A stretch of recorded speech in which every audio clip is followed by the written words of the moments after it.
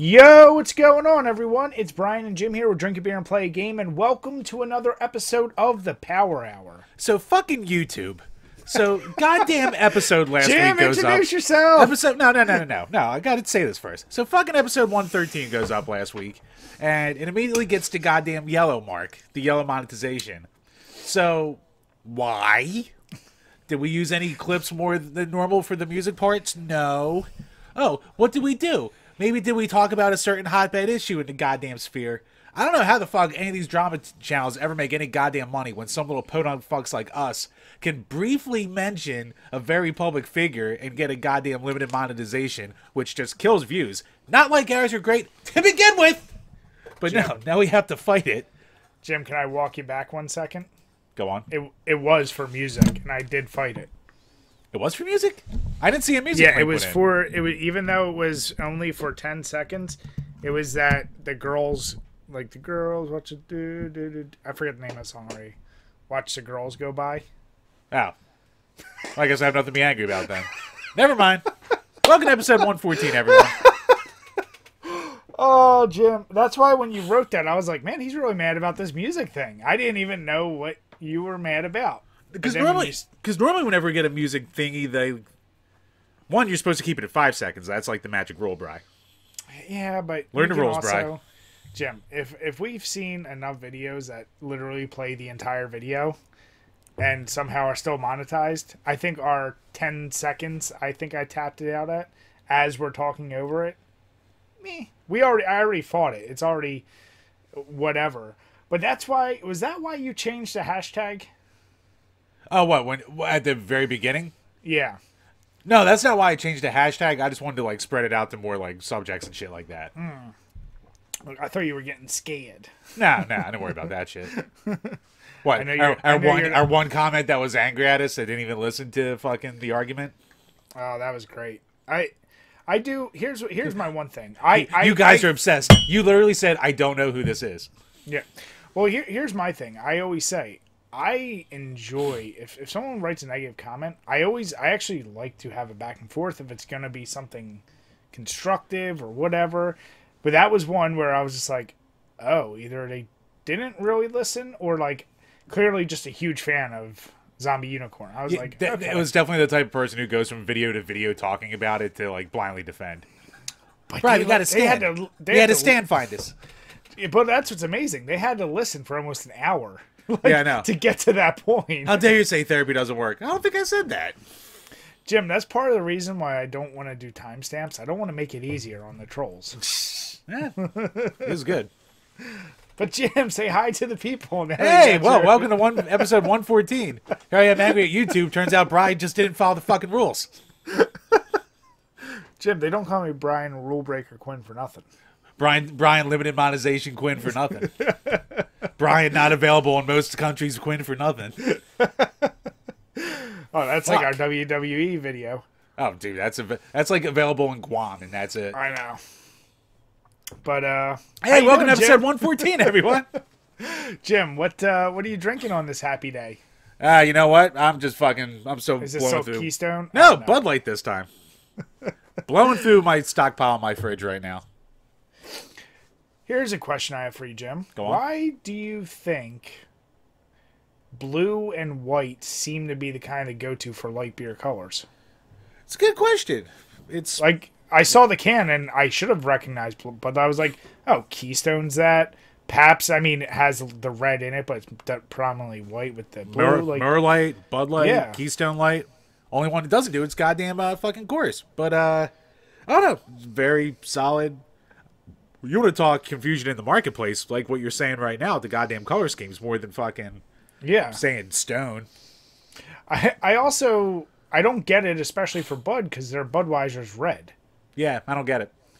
Is it almost like I don't get? Yeah, that is a good question. It's been like that for a while too, with it being blue. Oh yeah, for like ever. I just thought of it like right this second when I saw the can. I was like, that's weird. And Bud Light Platinum is also blue, but just blue. Different looking. You think they would differentiate it? I don't know. Yeah, it's weird. They almost go like the cigarette route, where like the main color's red, the fucking light color's this, the lighter color's this, that kind of deal. So, and then there's Coors. Then there's Coors. It's just like No, no one knows the other beers. They just know Coors Light. Coors Banquet beer. Come on now. It's the banquet beer. Ain't no one drinking that. Jim, you don't want to taste the Rockies. I'll taste the fucking Rockies. Well, I'm going a little fancier. I'm going with the Spaten Optimator. It's a Doppelbock straight out of Germany. And there ain't shit on here, but Spaten is one of the most well-known like German breweries, at least that gets imported here. So they're straight out of Munich. 7.6%. And Jim, Interesting. do you know what Doppelbock means? Double cock? Double Bock. There we go. Damn it. I was close. Yeah. It's this beer style actually, like before the whole craze of strong beers for like craft beer drinkers, this was like the go-to.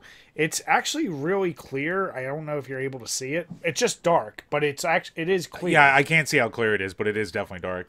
Like you can probably see the bottom of the glass. Yeah, yes, I can. It drinks really easy, about 7.6%. It's like malty, like I don't really want to say chocolate, like maybe a little bit.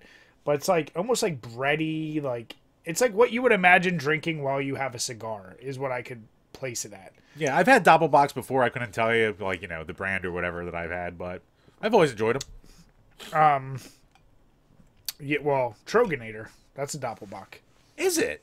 Mm-hmm. Well, slap my ass. All right. Yeah, I love Troganator. Yeah, Doppelbocks are one of the most drinkable and heavier, but they don't sit heavy, even though they feel heavy. But it's a delicious beer. And honestly, most German beers you're going to get in the States are good. Almost every German beer I've ever had is good. Shit, it's where some of the most well-known practices come from. So, yeah, going with that. Jim's going with a classic American. I'm going with a classic right. German. AB and Bev all the way. That's what Hop Nation USA likes to say. Jim, you got to support the little guys, Jim. I support the downtrodden, Bri. Yeah, no one's more downtrodden in the community than AB and Bev.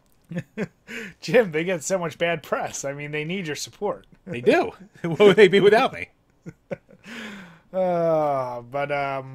So Chambers, how's the no IPA May going for you? Are you enjoying it, or are you missing IPAs yet? You know what? I miss the convenience of IPAs because, like, you go to a store, like you see something. Here's what I've learned with this no IPA May. Anytime I look at a shelf and I'm like, oh, that looks interesting. Let me pull it. IPA. Yep. So, like, oh, look at this thing. That has a different cool. Oh, that's probably a sour hazy IPA. Fuck. All right, let me try this one. So, like, you actually have to put, like, work into, like, actively selecting not an IPA because, like, every goddamn brewery has one. So, like, you can trip and you'll fall into, like, a pile of them. And I know, and it's funny because we talked to Hannah about it, and I know we've talked to people who know things about beer, but, like, it's weird, like, I don't know if it just is that much easier to make that style, or because it's so popular, everyone's like, even if I'm going to throw crazy flavors, I'll do it off an IPA because the base is something a lot of people like right now. Yeah. Did you ever go to Bound beer store? It's on 611. Oh, yeah. So I went there for the first time this weekend, and same deal. Like, I was like, oh, man, they got an awesome selection. Yes, Two entire rows of, aisles of strictly IPAs and some stuff that sounded delicious, but I was the same as you. I was like, ooh, maybe this one's not, oh, goddamn, IPA. Yep. It was just, yeah. So. Yeah, like, I'm not missing, like, the flavor, because, like, I've had a billion IPAs, but, like, yeah, just the ability to just pick a beer down from the shelf and be like, oh, I'll try it. Yeah, and as we've said, even though we do appreciate good breweries and good ingredients, I do miss, like, it seems like the best can art right now is all for IPAs. Yep. So I'm like, God damn it, I want this can, but I can't drink it. And fucking Bounds, great beer store, great selection. You know what? It opened like 2 months before I moved out of my goddamn apartment. I was know, a minute all away. the time. Yeah, I was gonna say, what is your go-to now? Summer and Beverage right down the street. Do they? Is that where we went before Too Many Games? Might have been. When we picked up the beer? Probably would have just went there. Yeah. Yeah, but I'm the same as you. I don't miss it. I still don't miss the lack of headaches and not quite feeling myself the next day. But yeah, just the selection is right now. It's all about that. Yeah, it's eye-opening. Just how much is IPA based. It really is friggin' nuts. So breweries, start doing better. Join our No IPA May. Yeah. And use the hashtag and whore us out. Give us clout, damn you. Hey, we've got a lot of good submissions, and I am actually now, I'm creating a submission wall on our site. Nice. So I'm going to throw them all up there. If you guys ever want to see it, just click on the link below for our site, and yeah. Yeah, Jim, it's sorry, I wanted to, it sprung in my head. I go off on my tangents. Oh, I know. So I very spurred a moment last night created a poll, and it was for Resident Evil protagonist. I got to ask you, who did you pick? I went Jill. Yeah, me too. Okay. I was like, I think Jill's like, from the feedback I've seen so far, she's been like the predominant. I always figured, I assumed it was always going to be her, Leon. Like, I know Leon. Or Chris. Chris, for some reason, like, he gets that weird, like... He's into most games, though. But he's meme-worthy, but I feel like people love Leon because of 4 alone. Yeah, they do. But yeah, no, Jill was like, I'm actually shocked that, like, Claire was still doing pretty decent for a while. And somebody randomly throw down Ada Wong. There's like one Ada, there's one Rebecca. Yeah, I was like, no! if anyone votes for Steve... Oh, I was like, some motherfucker's gonna vote for goddamn Steve just out of goddamn spite. I was gonna put the option in there for multiple, like, be able to do multiple selections with your vote, but I was like, then anyone would have too much fun, especially you, voting for Steve. Oh yeah, for sure. All right, so the person who said Rebecca didn't actually put a vote in on the site. So right now, Jill's running away with it. Leon is in second, followed by Claire, followed by Chris. I'm a little shocked Claire's above Chris, but yeah, like I said, one each for Chris and Ada. That is massive disrespect to Chris. That is so disrespectful for the guy that had the hardest time in the original Resident Evil. Fuck. Doesn't have a lockpick, doesn't know music, has no inventory space. But yeah, he can get the map, Jim. That's important. You get that extra sense of accomplishment when you beat the game with him. God damn it. You really do. You really, really do. I forget, was there something, could he take more hits though? I thought that was... I think he could take a few more hits. I think that was the trade-off. Yeah, man. And he's actually, now I'm thinking about it. He was in 1. He was in Code 5, Veronica. 6. He was in Code Veronica. He's in Village. He's at the end of 7. Yeah, and Jill's really just... Revelations? Well, no, Jill's in Revelations. Well, Jill, I think Chris and Jill are in Revelations. So Jill and her weird partner, who I forgot to put in there because I forgot he was even in there. Yeah. Oh, yeah. No, that is one more Jill game. Yeah, you're right. Never mind. Yeah, and then the second revelation was that Barry and his daughter. Yeah. Moira. But yeah, no, Jill was in 5, or she was in 5, but she was a bad guy. Right. Chris had to fight her. Yeah. Look, you can't give Jill the outfit she had in 3 and not expect her to win. So, what are you going to do? This is true. But she's the master of lockpicking, Jim. Oh, she sure is. But speaking of games... I'd eat that Jill sandwich. Damn it! Speaking of games, what have you been playing? Fucking not a lot. But I feel like that's a reoccurring theme, Jim. Yeah, it's been that way for a couple weeks now. Yeah, it's been a busy week. I got a lot more footage for Retromania Wrestling for the eventual review. So that was kind of what I mostly stuck with. And then... Yeah, no, that was kind of mostly what I stuck with.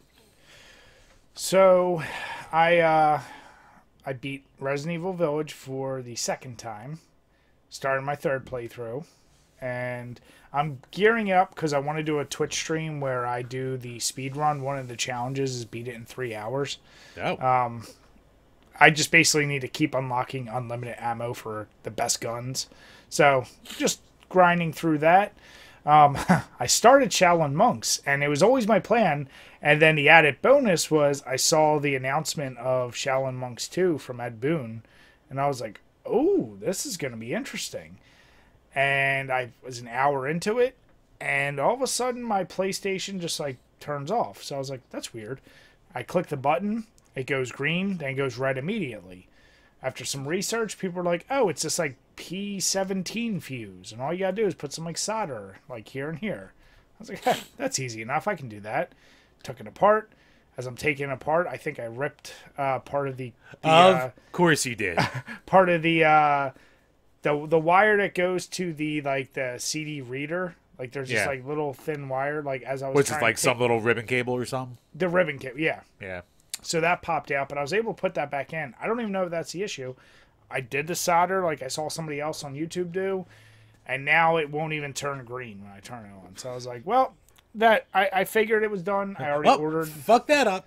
I already ordered my next one, so eventually I am going to be able to get back to Shaolin Monks. But as Jim pointed out, I guess it gave me more time to play Donkey Kong. Yeah, Bri, blessing in disguise. It's not, because Shaolin Monks was actually pretty damn fun so far. Yeah, well, we goddamn review, Bri. So yeah, that's been my playthrough so far. Interesting. And speaking of playthroughs, all right, that was a terrible transition. I have no transition this week. That Let's is just get into not a Patreon transition. transition. Getting right into Patreon this week. Patreon.com/DrinkABeerandPlayAGame, where for as little as $2 measly a month, you can ask a question that we will answer on each and every single episode of this Power Hour podcast. So, first question coming to us. Oh, see, there's the fucking thing. Oh, we owe a Patreon game. Go to Patreon questions. If I was a better host, I would think of these things. First up, from Eric Wacky. Do you guys have a classic 2D platformer that you enjoyed enough to check out its modding scene? And if so, which one? Ooh, no. But after seeing, I think it was on AVGN, or when him and Mike were doing games, all the ones for Castlevania, like I know there's a ton of them, that would be the one I go to. But I haven't yet, just because, honestly, other than anything that I have in my Steam account, I don't really, I haven't gotten in a mod. We've been hit up many times, like, why don't we do the Tecmo Super Bowl mods, like, for the current gen rosters? Yeah. That I would do in a heartbeat, because that's awesome. But, yeah, I generally don't get into mods for older systems like that. Yeah, me neither. Like, I've been again, like an old James and Mike video where like they went through all those like hack Sonic games, especially that one that's like Nightmare Sonic, where like his face turns bloody and he starts like chasing you and shit like that, and like you're on like limited life kind of deal. But Jim, like you'll never be able to beat that. Well, I think it's unbeatable anyway. But yeah, besides that, like I'm never getting into it. Like whenever I'm like on eBay, like browsing through, like you'll see like a Simpsons mod for Streets of Rage 2, like you know, people will sell like a cheap card for $8, something like that. And part of me is always like, yeah, that'd be fun to pick up. And then it's like, oh, why? Like, would I even pop it in at that point, or I'd pop it in like once? Stop having such a defeatist attitude.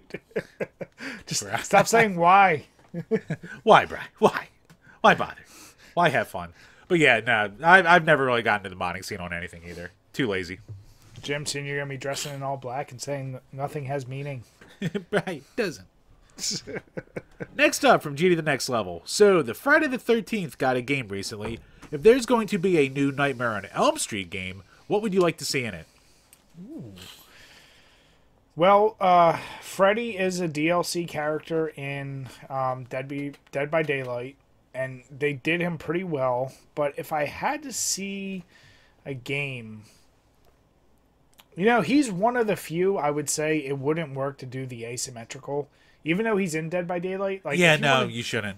Yeah, like, if you want to do him right, you kind of have to have a pre-scripted. Like, that... you can't do open world.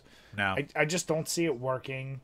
So, yeah. You could do, like, a sandbox game, but you can't do open world. Yeah, exactly. So, like, a linear sandbox. I'm trying to think, like, how I would even... That's you know what? It's gotta be made by like one of those like out there wacky devs, like a guy who just likes to throw one of the ones who just likes to throw shit at a wall in a game and see what sticks. Because if you're going into all these different dream worlds, you can have different games, different game genres. That's what I would like to see. I like to see one of those like kind of games with like a straightforward scripted story, but every time you go to a different world for like, you know, the nightmare worlds, it's basically almost like a different genre. So You can have one that's like a platformer, and then one that's like a fighting game. Oh yeah, and then that's a good idea. Yeah, one that's like a shmup or shit like that. Yeah, just like, use your imagination, because that's what Freddy's all about. Yeah, no, actually, Jim hit the nail on the head. I think that is perfect. I think do a bunch of each level is its own genre. So maybe have him going after a neighborhood of gamers or like a group of gamers, and you gotta like as you progress through each one. And once again, he's a villain. Like it's better to go against him than play as him. Right. Here's the game. Here's the game. I got the game. God, don't say anything disgusting. No. It won't be. It won't be perverted this time. Okay. You take Bart's nightmare, but you make it good this time. That's a good, yeah. Well, yeah, but I like your idea. You expand upon it, like you do, like almost do like maybe like there's like an older dude in the game, so he's like the Atari style, like Pitfall or some shit, and then like then do some kind of other platformer, do a fighting game like you said. Hit all the major ones, even have like an FPS level in there, like just do absolutely ridiculous. Yeah. And just make sure if you ever do that, have Robert Englund do the voice. Nobody else. He's got to do the voice and have. Right, you don't want Rorschach back? No, Jim. No, I do not. That turd of a movie. Good actor, bad movie. Yeah, that was a rough one. But yeah, no, that's a great question, and I'm still actually even waiting on a legit Halloween game, which they, other than the Atari, they've never had. They've had other hacks, and he's been in games, but that sumbitch needs a real game. Yeah, he's never really gotten the love. Nope, he's hated on, or it's a licensing issue. I don't know. Yeah, it's always gonna be that. But no, that was a good one. And last up from Alex Perez, what are some of your proudest / most impressive gaming achievements?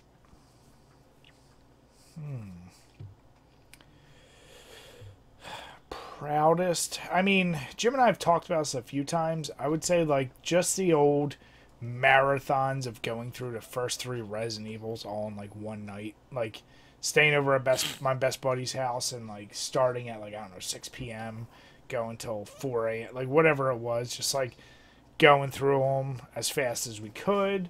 But for more modern, I mean, it would just be some kind of crazy game in Call of Duty or like some multiplayer game where you just have like the one game I went like 107 and 8, and it was just ridiculous, something like that. Yeah, or maybe I'd even go like one time when I was back in my short stint trying to be an achievement whore, like beating Army of 2 by myself on like professional mode or something like that. You didn't do that. Yes, I did. You've never played Army of 2. You shut your. You don't even own a system. You what? I own like Prove 3 it. Xbox 360s. Prove it. All right, fine. I'll take a picture of the stupid achievement, but. Yeah, what do you call it? Like, yeah, I mean, like, in that, the computer AI is so goddamn bad. Like, Pretty it's basically bad. fighting against you. Still not worse than Matt, though. Yeah, it is still not worse than Matt. Matt kind of trained me to fucking appreciate the computer AI. You're actually like, man, this AI doesn't just go after random enemies. I'm looking at the reviews, and it's like the AI is terrible. I'm like, yeah, it's not that bad. I've played with worse. Yeah. No, I mean, I know a lot of people get there, like, I never had as a kid. I feel like you knew games were hard, but you don't appreciate how hard they are until you hear everybody else say they're hard. Right. So, like, even this day and age, like, if I were to go and beat Silver Surfer, like, legit, I'd be like, that's cool, but I wouldn't be like, wow, that's my proudest moment, because I just don't have the connection to it. Right. Yeah, I mean, like, maybe during, like, the Guitar Hero heyday, like if I could the few times ever like 100% of the star on expert or something like that, so dumb shit like that. But yeah, I've never been the guy who's beating like the super tough games and shit. So what's that really crazy? Is it Dragon Force? Oh, fucking Through the Fire and Flames. Yeah, I think at my best I could maybe get through it if I was lucky. Like, at that point, like, yeah, I've never had the finger tap skills to even get through the intro without some fucking luck or bullshit. Jim, can we do a training montage of you beating that game? Oh, Jesus, God. I don't have that kind of time. I do not have that kind of time. Jim, all you got is time. I wish. No, that's a great question. Like I said, it's weird because this day and age, playing online is a new version of being in the arcade. I can remember like going to an arcade and like beating someone in like Street Fighter 2 and thinking it was a big deal, like because it was the kid that everyone else beat. But it, like that's so hazy in my memory, like so it didn't stick with me as much. But nowadays it's like, what can you do online and multiplayer and da da da da da. So, yeah. Okay, all right. You know what? I do have one thing that I can still hold my hat on, and the only reason I can hold my hat on it is because he completely underestimated me. But just the one time I beat Burns in StarCraft. Yeah, he probably was like, ah, Jim, what a shit dick. He's like, oh, fuck around with him a little bit, but he was like, yeah, I was actually surprised. Like, you were really aggressive. And then the next couple times I played, he changed his strategy and just wiped the floor with me in 5 minutes. Yeah. So, see, I get fun moments.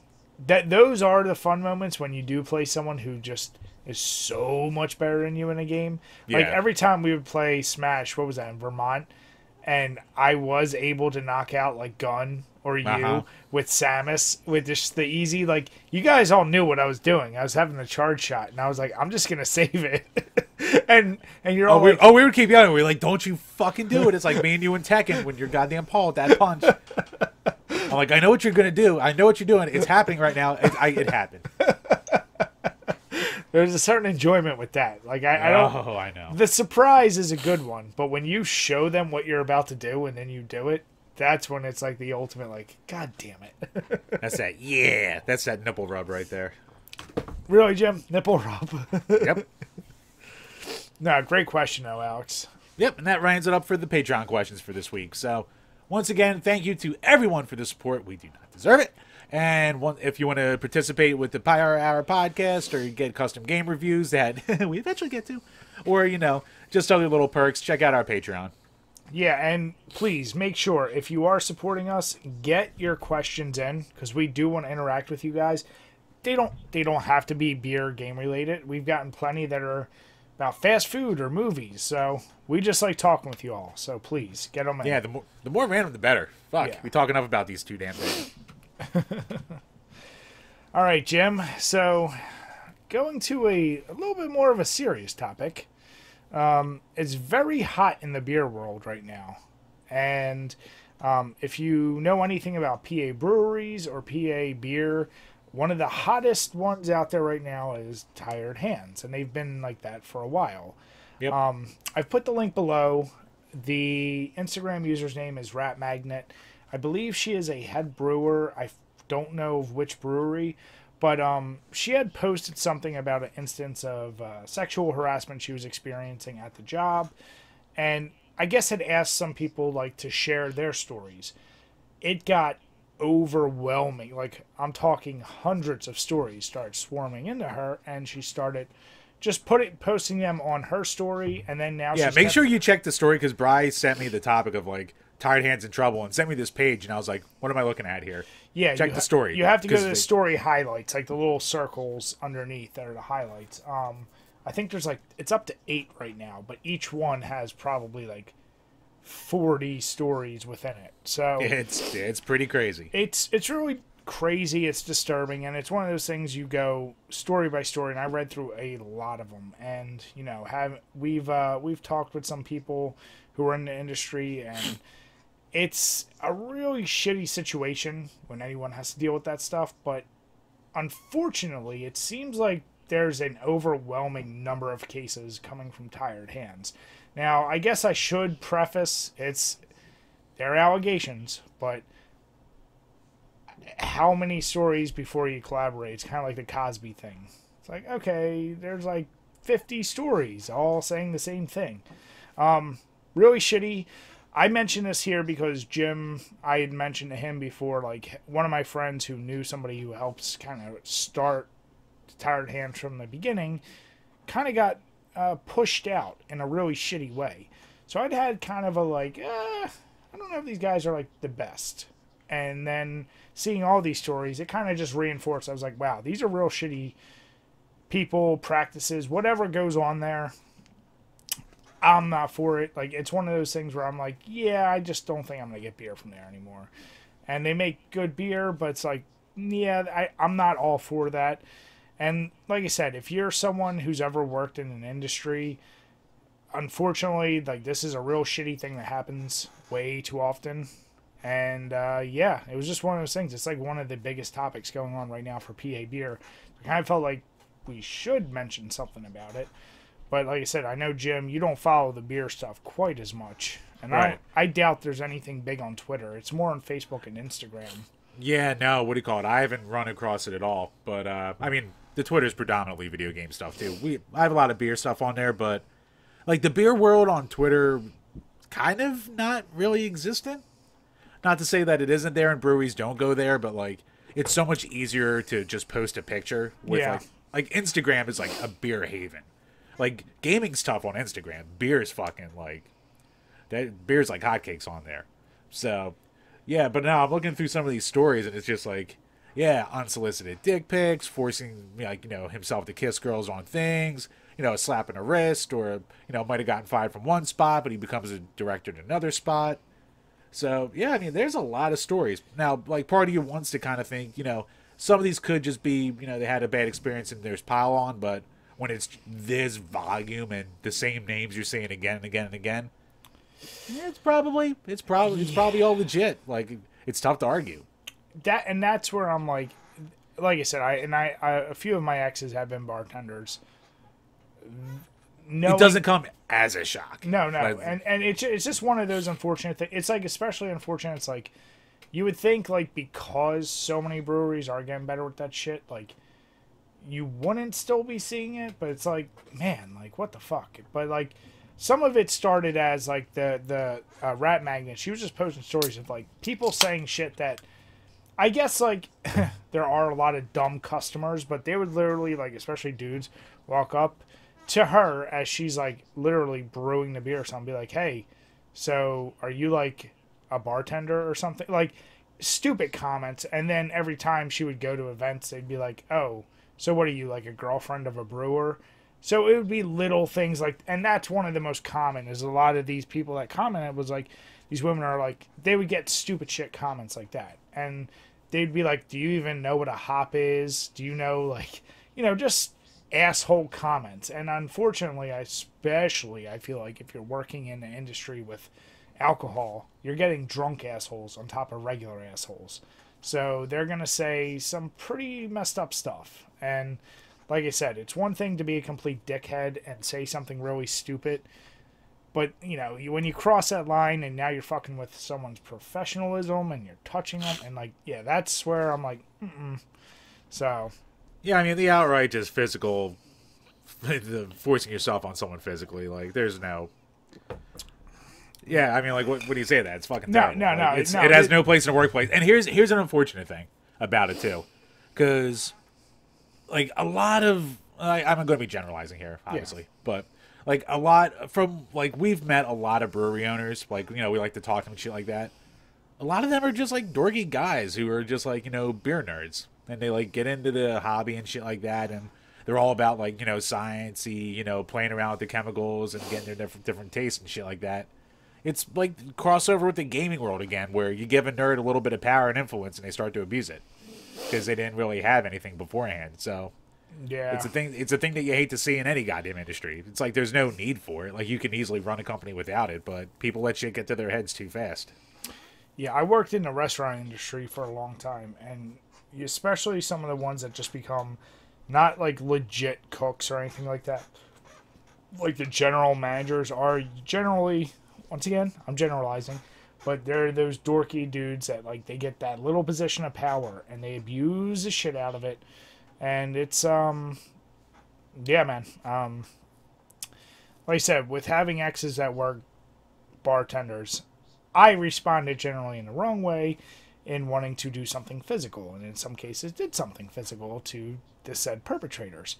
Not saying that's the right way, but, like, yeah, like you say, it just, it was one of those things where I'm like, okay, cool. I'm done with tired hands until I see something better. And they seem to be taking the PR stunt of they're now deleting every comment that even begins to reference it, as opposed to making any type of comment to say, like, I don't even know what you say. Like, whatever the case is, I mean, you say something. You don't just delete comments and then go on like everything's hunky dory. You know what? This is what sucks about that. So the ones who see this shit and actively see them deleting stuff and crap like that, like, you're the ones who don't forget it and you don't go back. Yeah. But it's almost a smart thing that you see with people on the internet do. Well, they'll start deleting comments that are negative, never mention it, and within 6 months, people forget and it all blows over. They take a hit for a little bit and then it's back to normal and as successful as they were before. Yeah. So, it's a shit tactic and you want to see people take accountability, but from a business sense, it's like, you motherfucker, I know you're going to get away with this doing it too. And it's another thing too, like with entertainment, where you're only as fucking hated or as bad as your last hit or something. Like, how many times do you see someone come out with something that people like, and, you know, after a lot of terrible stuff happened, and then you go, oh, what do you call it? We always love this guy. Well, Jim, I mean, you did say that Kevin Spacey comment after all the bad stuff came out. Bri, that was years before. Years before. Yeah, no, it's, Bri, have you not seen his fireplace chats? He's still got it. I don't know. I agree with what you just said. I think they're trying to do that, but also with the momentum something like this gets, I feel like you need to do something. Like you better, you know, I don't know. It's a weird thing. Like I said, for me, it's just an easy choice. If I'm jumping the gun and I'm believing all the accusations, then whatever. But I had already heard bad things, and then when like you keep hearing bad thing after you already have a little experience, it's a no-brainer. Yeah, their beers weren't that great anyway. But Jim, they're milkshake IPAs, man. Overrated. So yeah, like I said, I just had to throw this up here just because it's a hot topic right now. Yeah, and it's like, this is definitely the first real big one I've seen in the beer world for as long as we've been doing this, like, of such a public outcry. So, and I should mention there were other breweries. It's just, oh no, there's ones from all over the world now being thrown in there. But, yeah, and like from like PA, we talk about the one that's close to us, but there's ones from all over the place. Yeah, and that's the thing is like it just seems like Tired Hands is one of the focal points. So, and a lot of these things again are a lot of these fucking the overly goddamn, you know, we're progressive, we want equal rights, all the blah blah ally bullshit. They're the ones sending the dick pics and trying to fucking bang the guy with the wife and shit like that. Jim, all I'm gonna say is this is another symptom of not enough motherfuckers been hit in the face when they talk too much shit or do something bad. Well, right. I'm just saying, a little violence when you're younger, when you do the wrong thing, goes a long way in the future. It's gonna be interesting to see how people go from here, bro. Right, they don't play in the playground; they play in the Discord servers. Dude, who made there was someone famous that made the quote. I forget what it is. Basically, like the #1 issue with Twitter and Discord, all these things. You weren't meant to hear everyone.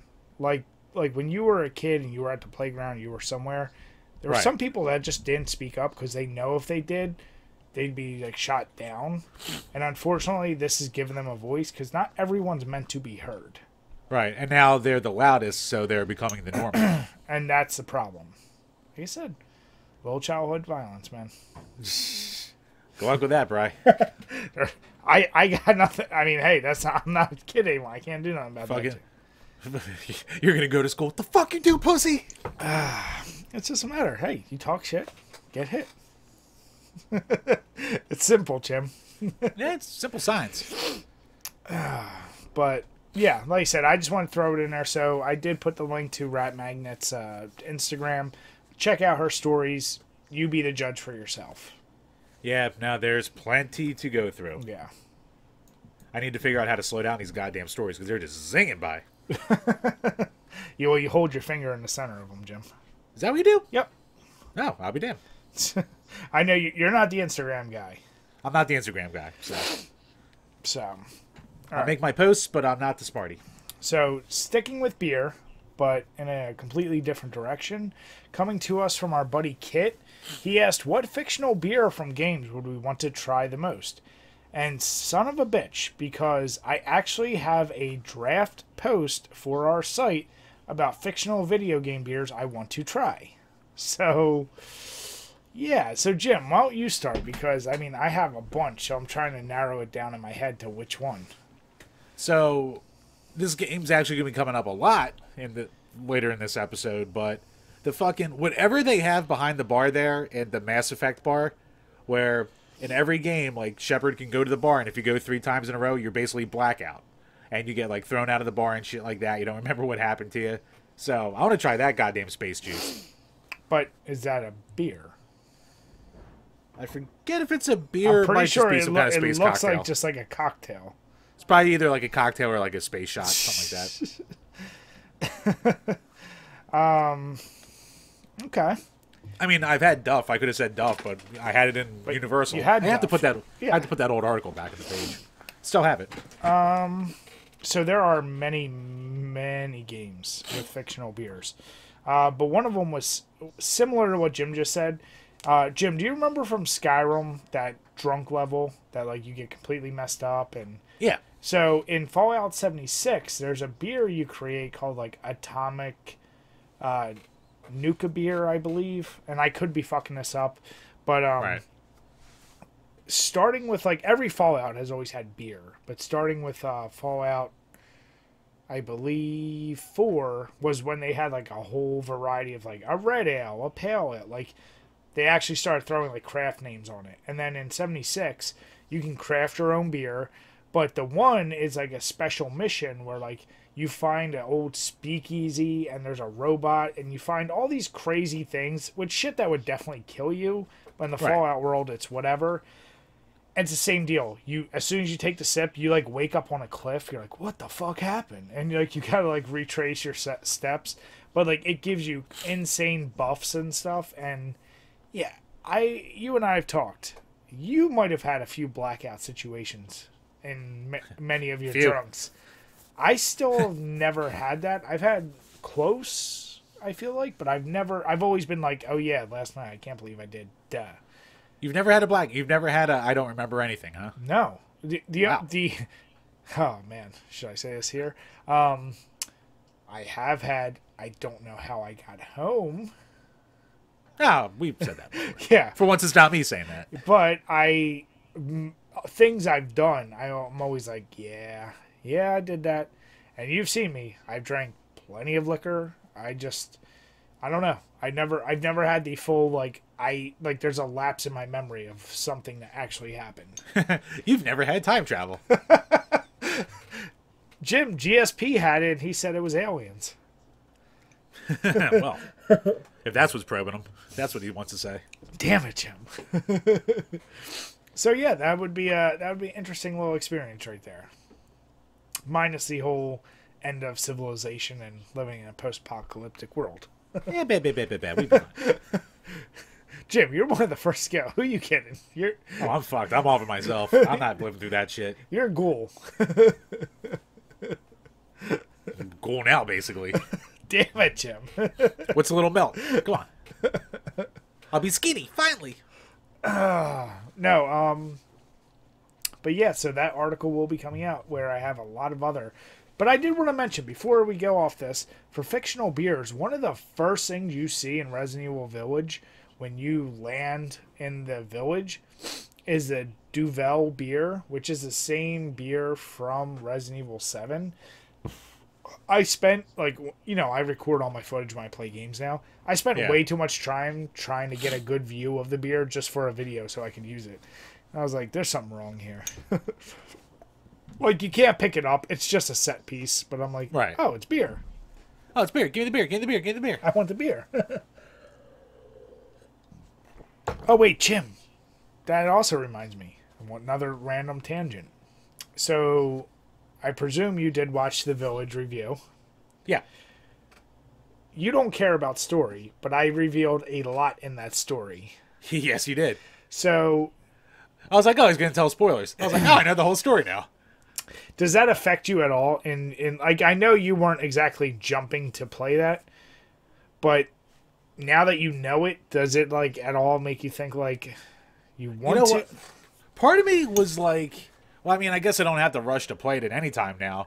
But on that note, fucking Justin Wang actually had a funny tweet the other day where he was like, yeah, I've had most of the story spoiled for me, but the way they execute it was still different enough from what I expected that it still like was cool to see. So Yeah.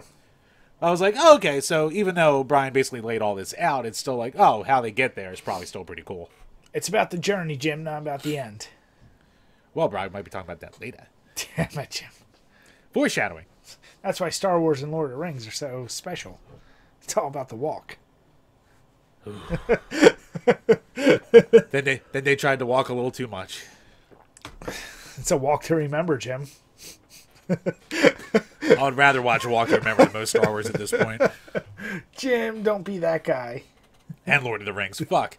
Made the goddamn mistake one time of watching the goddamn extended cut of one of those fucking things. You don't like the original? I've never seen any of the Hobbits, but I've seen the original Lord of the Rings. I like them. Don't get me wrong. I like the movies, but I don't know how the fucking Lord of the Rings nerds watch the goddamn extended cuts of Lord of the Rings movies. Because it's just an extra hour and a half of fucking walking. Like, nothing happens. Nothing substantial was, like, cut out. Or, like, you know, shit like that. So, I mean, I get being a fandom and jumping balls deep and wanting every little piece you can get. But I was like, fuck. So, Jim, it's not the longest 5 hours of my life. It's not like the Snyder cut? I was just about to say, it's why I have no interest in fucking sitting through the Snyder cut. I don't need 4.5 hours to take a movie to go from bad to all right. Jim, watch the Snyder cut. It's much better. I'm sure it is much better, but I want to sit through 4 hours to get there. Just do it. No, but great question, Kit. Like I said, there will be an article coming out. Ooh, Jim, I watched this. So why don't you lay out this topic that you love so much? Oh yeah, this is one of my favorites over here. Good old Gamers Mad. So, apparently there's a movie coming out called Hero Mode, and links to the official tweets below. And the story synopsis is basically, couple runs a game development studio, they run to a snag, but their spunky little fucking, their spunky teenage son is, an idiot savant with programming, and he comes in to save the day, that kind of deal. And one guy on Twitter basically said it right. He's like, this is Rookie of the Year, but for, like, fucking game development, basically. Yeah. And I was like, that's a good analogy. It's a great analogy, yeah. Yeah. And, the dumb, shitty movies we grew up with as kids in the 90s, 80s and 90s, we were flooded with these movies. So, they're dumb, they're enjoyable, fine. The amount of goddamn man-babies fucking crying in the comment sections.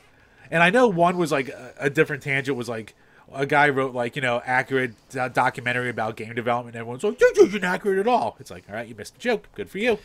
But there's so many people who are like quote tweeting on their fucking soapbox going, oh, I sure hope this movie delves into the horrors of crunch time and blah, blah, blah, blah, blah. Shut the fuck up.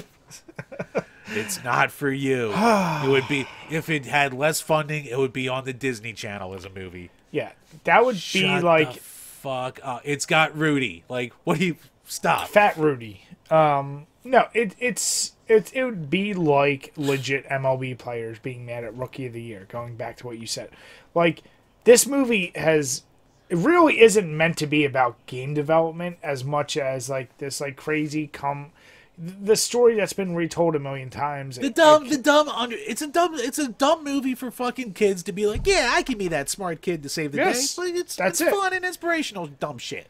And here's the deal. You know what I think the problem is? The people that bitch the most didn't grow up. I mean, like you said, dumb movie ideas like that we were flooded with. There hasn't been a lot of dumb movies, and when they generally do come out, they do get so much hate that people are scared to try them. Like, the other night, I just decided on Netflix, like, you probably do the same thing. You go through a million movies, you're like, oh, I like that movie, but I'm not going to watch it. Oh, I like that movie, I'm not going to. And eventually you settle on something you watch a million times. But movie I haven't seen in years, Naked Gun. they would never make a Naked Gun nowadays because it's Fantastic so over the top stupid, and the jokes are so on the nose and so like they're just silly as shit. Right, which is why it's great. But then people would complain about how dumb of a movie it is in this day. Exactly. So this movie, Hero Mode, like I thought the same thing as you. I was like, okay. I mean, they already clearly made a movie, the best movie they possibly could about game development with Grandma's Boy. So they don't need to worry about it with Hero Mode. I mean, this is about a kid. It's like and there were people who were like, "Oh man, this is the most fucking realistic thing since Grandma's Boy." It's like, here's the deal. What do you nerds want? If you are an actual game developer, you gotta realize this isn't. Stop going after gnats. Fucking gnats. This game isn't for you game developers. Even though they delve into your world, it would be like someone who's legit into cars saying like, man, that Fast and the Furious really fucked things up. Like, no one used NOS that much because it would blow the engine. Like, it's not what it's meant for. It's meant for someone who knows nothing about that industry. In this case, younger kids who just like playing video games are like, oh, it's a game development. That's it. Just, you're not going to watch the movie anyway. I never get that you want to throw shade on a movie you're not even going to see. If you see a movie and you hate it, I'm all for it. Like, you can give your opinion. But if you know you're not even going to see it and you're wasting your time bitching about it, like, now you're just, whatever. You're a drama queen. I don't know what to call it. It's the easy Twitter cloud dunk. That's all it is. It's like when we talked about when Burn Ratness was on about that Kotaku article with the bad headline, and everyone fucking, just jumping to have the same hot take. 10,000 people with the same fucking hot take. But, without reading the article. It's just like, well, fuck, okay. Yeah. It's like, of course, I'm guilty of doing it too, but it's still just like I'm trying to do it less. But fucking, like, I saw this and I'm like, why? What? What are you mad at? You're not going to watch the fucking dumb movie with the fucking Mad Pat and Beat 'em Ups fucking cameos in it anyway about a teenager. I don't know who Mad Pat is, but yeah. Yeah, Mad Pat's a douche, but regardless of that, it fucking, like, it's still just like, why? Stop. Like, fucking, why does this have to be like a 400 tweet thread? Like, it's a nothing movie. It's a nothing movie for babies. You're letting a movie for babies fucking kill you. Well, that's what kills me is it's overtly clearly for kids. So if it was like meant for adults, it's a rated R, like whatever, then okay. But it's probably all adults bitching about this, right? That you're seeing. Right. So what are you doing? Like, come on, man. It'd be like bitching about Flubber. Who's gonna bitch about Flubber? Fucking ooze doesn't work like that. The physics doesn't make sense. You can't have a bounce like that. Willie really couldn't jump over a rock wall like that. He could if he believed. I mean, was it the critic or the Simpsons? It was one of them who made the joke about it crushing him. Good joke. He's a good joke. I think there was a couple, but Simpsons definitely did for sure. Yeah. Yeah, good joke. We get it, haha. But like, if that was happening in this day and age, that's all it would be. Yeah. That, you know what it is? You would get Neil deGrasse Tyson going, well, actually, the center of mass of a whale's way too fucking dangerous. It's like, shut the fuck up. Jim, you just hit something really perfectly on the head. Part of the reason why I have such an admiration for Simpsons, especially as we were growing up, and things like The Critic, they were the basically well thought out memes of the day. Like South Park too. Like, they weren't instantaneous, but they would still hit on semi-newer, relevant things and throw something out there that we all laughed about. Like, yeah, Willie Landing. Like, now, that's almost why I feel like those shows could never... South Park still, I don't know how they turn around episodes the way they do. But, nothing can keep up with just internet culture now. And it's like, It's a lost art because, like, you can't appreciate how, like, The Simpsons would hit on things the way they did, and the writing was so tight, and it was like you said, it was meme-worthy back in the day. Yeah, I mean, they actually had writers back then, so... When Harvard... Well, also back then, comedy could, try and push boundaries and be funny. Now, everyone just doesn't want to be canceled, so no one takes... what was it? Was it, what is it, Glover? He was just like, yeah, no one takes risks anymore. Childish Gambino. He was just like, yeah, so everyone's just trying to not get canceled and make, like, milquetoast entertainment. I was like, fuck, yeah, he's right. I mean, it's more worthwhile to try to get social justice points than it is to push a boundary. Like, you want to go for the easy laugh, and maybe back in the day the easy laugh was pushing the boundary. I don't know. But this day and age, the easy laugh is go against a thing that goes against the social justice topics, if you will. And then that's the easy, like, quick clap. That'd be like a local comic, like, being like, man, Philly, what about these cheesesteaks? Like, all the stupid hack shit we always hear. Like, it's the easy, like, okay. But, yeah, then... Yeah, I mean, like, 15 years ago, the easy laugh was, like, the easy racism. Like, you had, like, Jeff Dunham and Carlos Mencia and shit like that. Like, they were basically considered hacks, but, like, that was the easy laugh. And they made a fuckload of money doing it, too. So. But Mencia stole everybody's shit. Yes, he did. Fred. But it's one of those, yeah, it is funny, because you and I talked about it. If you even go back and do you still have the WWE Network? Yeah. It moved to Peacock now, which they're taking a ton of old shit off it. If you just watch the old Raws from, like, the 90s, you're like, wow, they talk like that. Like, you even me, like, I forget. Like, I grew up with it. I mean, Lawler making his, like, the blatant, calling Kane the big red retard every freaking week. I mean, yeah. Can't do that these days. But it's funny because, like... The crowd booing a heel going, Sean's an F slur, clap, clap, clap, clap, clap. That's my point, is, like, we grew up with that, and it's funny because when I hear it now, there's even, like, a whole thing in my head, like, oh, man, you ain't getting away with, like...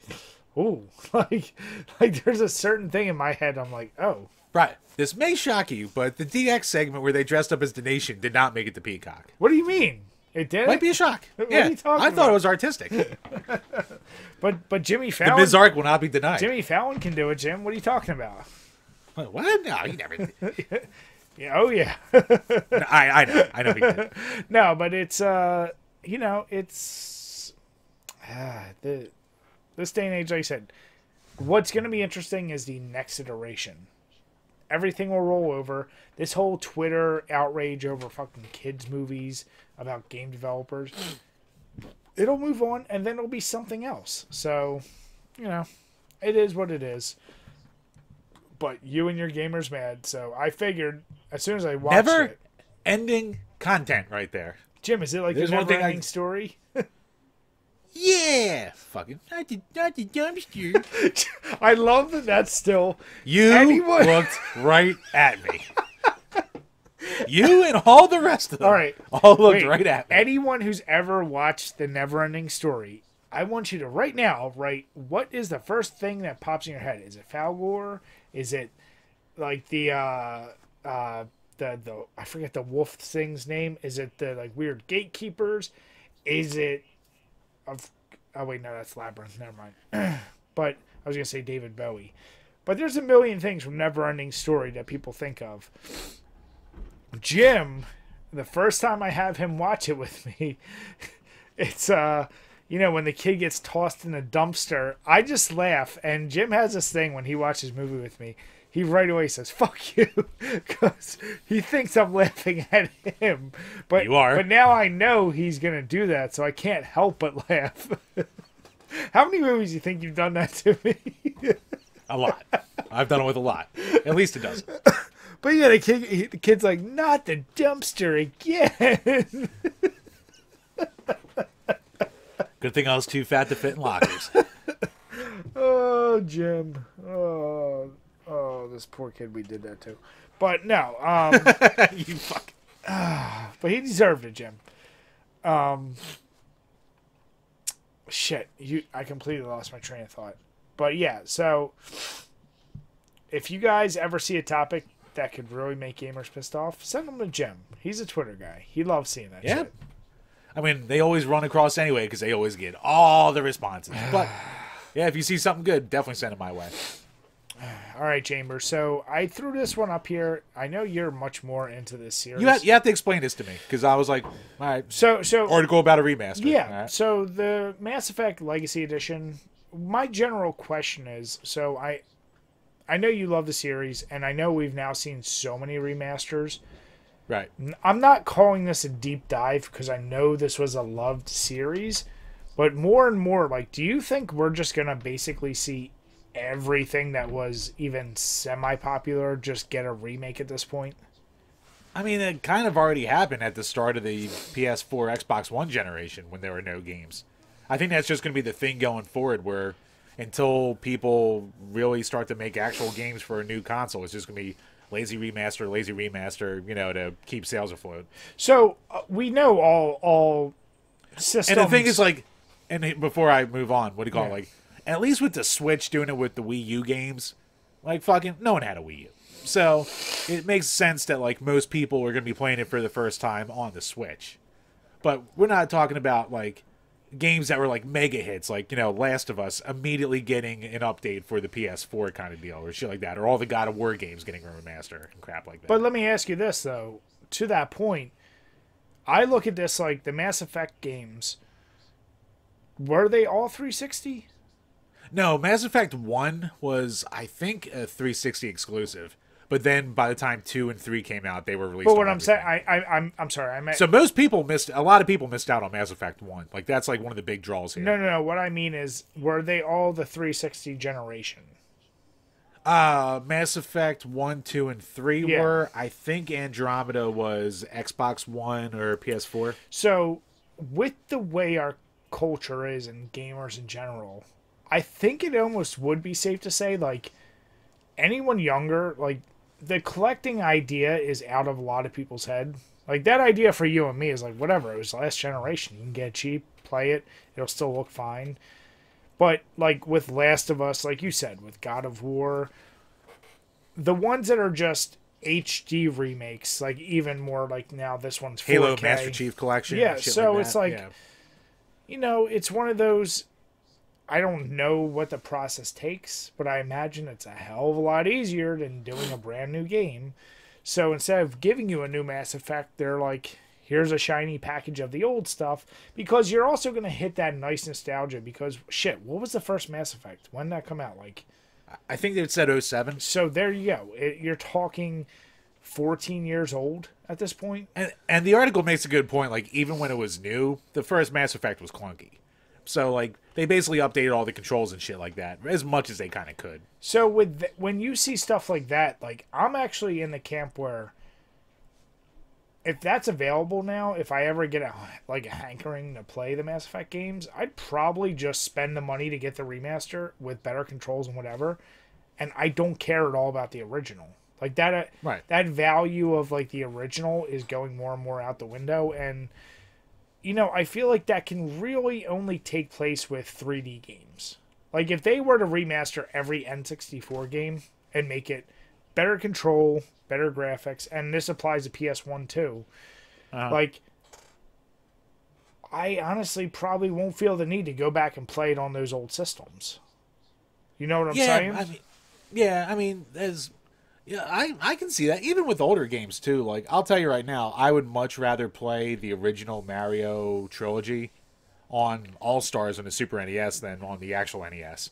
Even though I guess it's a little bit more slippery for, like, whatever the purists, they have their complaints about it, but, like, it just looks and sounds better on the Super NES. But even those, one way or another, you're getting them. I mean, you don't need to remake them. You have them available on the Switch. You know, Nintendo from this point on, every game. No, I'm just talking about at the time. Oh, yeah. As like a remake, yeah. But yeah, no, like, I look at it, I'm like, I'm not saying it's a bad idea, but it's one of those, do you think more and more, like, the perfect example I think of is, like, think like Grand Theft Auto. A game that 5 has been the longest running game in my eyes that has still held its value and still gets the admiration it does. Whenever 6 comes out, great. But if they were like, hey, here's 3 remade, here's San Andreas remade, here's Vice City, dude, it would make bank. Like, and you wouldn't... I'm sure it would. Yeah, you wouldn't be like, oh, but I want to go back to my PS2 and play it. Like, no. You'd be fine playing it on a new console. Yeah. Especially if they updated everything. Like, I mean, the graphics and especially the control, like, the old ones are clunky at this point. Yeah. So, yeah. bring it to a new generation. Like, I would love to play, what do you call it? Like, Vice City again. but I don't want to boot up my PS2 to get motion sick again from it. Like, I got motion sick when I was a kid from it, like, much less playing it now with how my fucking shitty body is. So, like, give me, good camera control and, updated graphics and a smooth 50 frames, 60 frames per second, that kind of deal. Then, yeah, I would love to play it again. So do you prefer when they do these type of things? Do you just want to see a sleeker, better controlled version of everything the same that you grew up with? Or do you want like the Resident Evil 1 remake where there are some changes? It doesn't change the whole core of the game, but there's enough like surprises where you're like, oh, that's different. As long as they're done well, I like both. I don't really care either way. Like, if you say, this is the remaster and it's a remaster that's done well, then, okay, cool. I'll play the same thing I know and love again. Because you have the same chance at a bad remaster, like with the Silent Hill collection during the 360 days, as you had a chance at a quote-unquote bad remake like you had with Splatterhouse and Wait, what was the issue with the Silent Hill remaster? It, like, ran like shit. They didn't have any of the old source code, so they kind of had to, like, piece it together from scratch. Like, all the voice acting was bad. Like, from all accounts, it was a really bad remake or re-release. Gotcha. Yeah, no, I just saw that and it, like, popped in my head. I'm like, now you love Mass Effect. Does that Legacy Edition entice you at all? You know what? Before I would get to that, I've never played Andromeda yet. So even though I know it's had a lot of problems and it's kind of forgettable, I still want to play that before I'd go back to any of the other ones first. Gotcha. Just to see, because they're like, it's kind of funny. The article's like, oh, now into Mass Effect 4. I'm like, man, everyone just fucking, they're just like, oh, Andromeda never happened. Just rushed that under the rug. Well, I've been in a conversation with someone on the Resident Evil Village review talking back and forth about remakes, and that's one of the things. They're kind of already greenlighting Resident Evil 4 remake, and they're like, Code Veronica and Zero. No. We don't need to worry about those. I mean, Zero I can see, but, like, it's funny because Code Veronica has a fucking hardcore fan base. But those, once again, like, I feel like... Probably not enough to relate to sales, I guess? No. See, here's the deal. I was one of those kids. I bought the Dreamcast because of Veronica. Like, I have to imagine there's a good contingent of people out there that were like me. Right. It just didn't pay off. Like, and... Or who bought it, or like you, who bought a GameCube for the Resident Evil remake. Which paid off crazy. Yeah, but like I had Veronica for Dreamcast. I bought it for PS2. We obviously played it. I actually played it when we did the Resident Evil reviews. It just doesn't hold up. Like there's... I don't get what the people love about it. It hit that part of their childhood. That's what it is. I guess so. Yeah, but... No, it's... The only thing I really remember about Veronica, and I haven't touched Veronica, besides our review, like, touching it a tiny bit just to familiarize myself with it again, but from, like, my time playing it, like, I remember the Tyrant fight on the plane being a pain in the ass, and I remember fighting, like, melted, weird Wesker. Like, that's the only shit I really remember. And, like, hunters, like, killing you in one hit but not decapitating you. Yeah. I mean, like, a lot of it was forgettable, so it was very, very forgettable. And actually replaying it, I was like, oh man, there's a lot of stuff that annoys me with it. But like you said, so I saw this Mass Effect. I know you were into it, but it just had me thinking, like, with games that come out like this, it's probably gonna be more the norm. Like, I think from generation to generation, you're just gonna see those automatic, like, we're gonna remake them, And yeah, I think Mass Effect is a good one to do it for, especially since the first one's so old at this point. Like, if you're going to want to get, gamers hyped for a new one, then yeah, see how this remaster does. Yeah. All right, Chambers, so... Before we start, funny little anecdote. Go on. So, with my first two beers, I'm on my third now. So remember how we said last week about the joy of just having a beer you don't have to think about? Mm-hmm. Well, as I was sitting here not thinking about my beers, I was opening up my third beer, and I looked and I was like, wait a second. These cans have two different sizes to them. Because they are two completely different beers that I did not realize as I was drinking them. Because the color scheme is pretty damn close. Because the color scheme was close and the taste was close enough. So wait, what's the size difference there? Are they the same and one's just skinnier? No, it's like, what do you call it? Yeah, the Keystone's slightly skinnier, but yeah, they're both 12 ounces. That is, huh?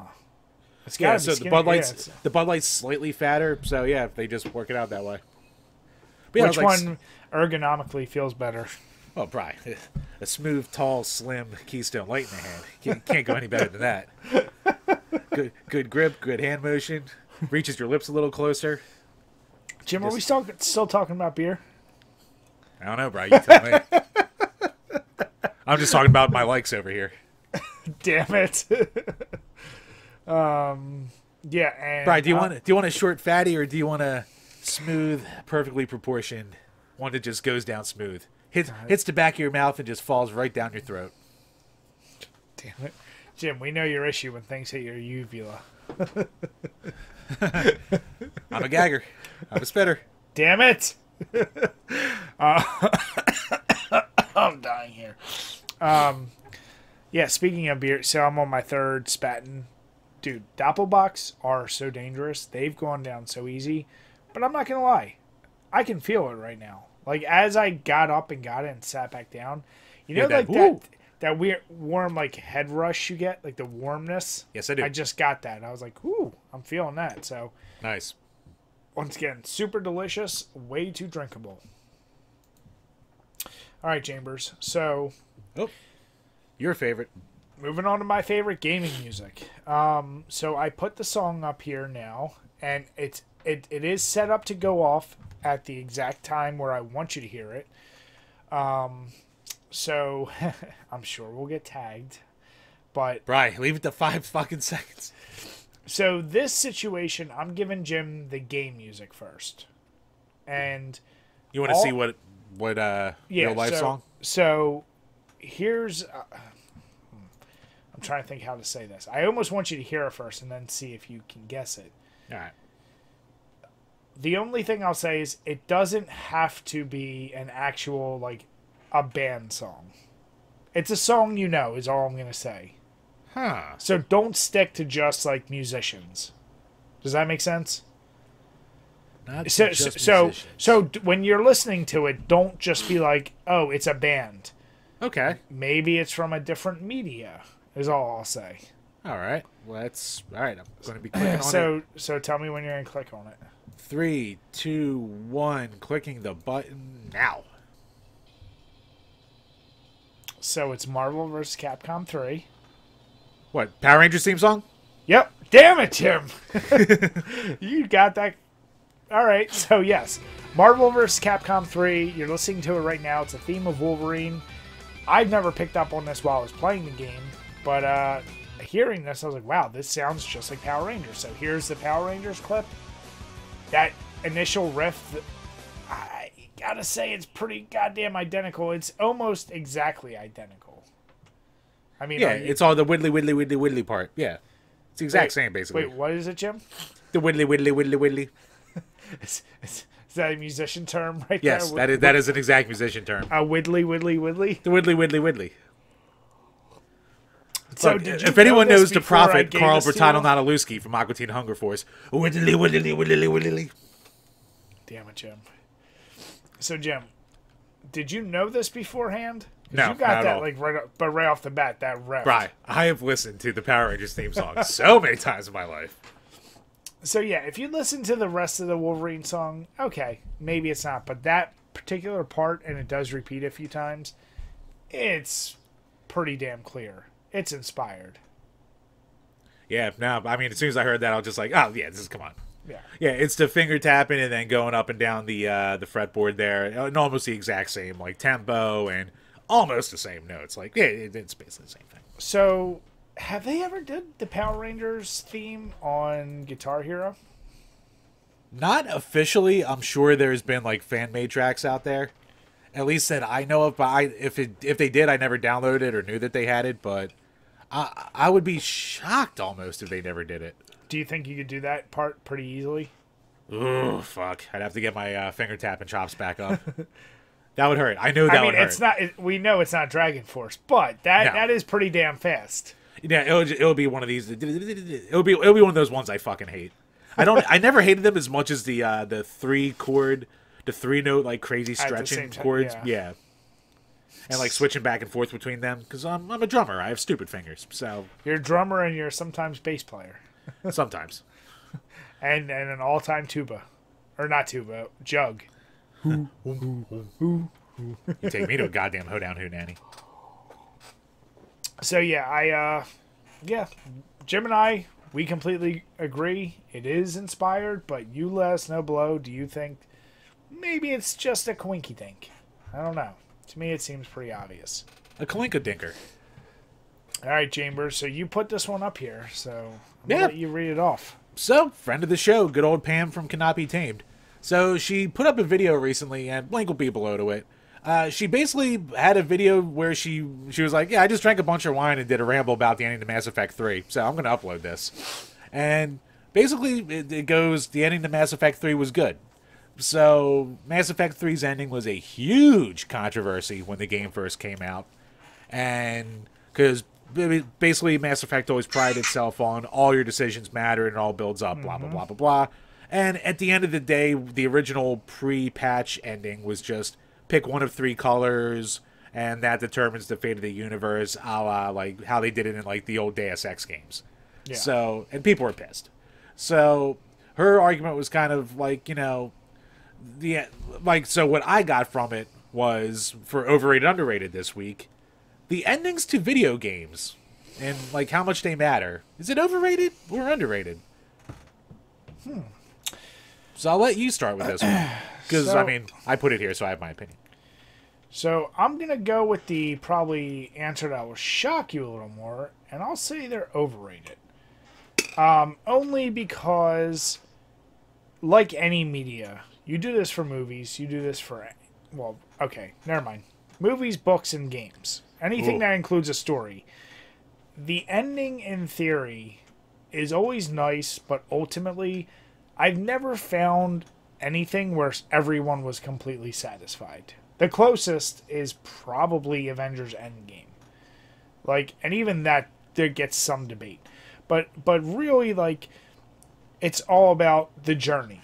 Like, that's what everyone cares about. Like, the fact that I've gotten in this debate so many times, like, especially when you watch, like, HBO series, and I know you don't, but with, like, people at work, like, True Detective, Game of Thrones, Sopranos, everyone doesn't deny those are some of the best shows ever created, but you get that small contingent that gets so pissed off at the very last couple minutes of the last episode, and then they want to write off the entire series. Like, all of a sudden, nothing else mattered except for that little period. I'm like, no.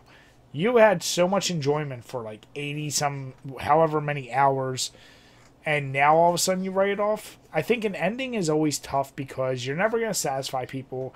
Because ultimately, especially in video games, you're either setting up a sequel or a follow-up game, or you're trying to round out this story of this character that you were supposed to care so much about. And most of the time, you're never going to kill a character, so it's going to be something ultimately cheesy.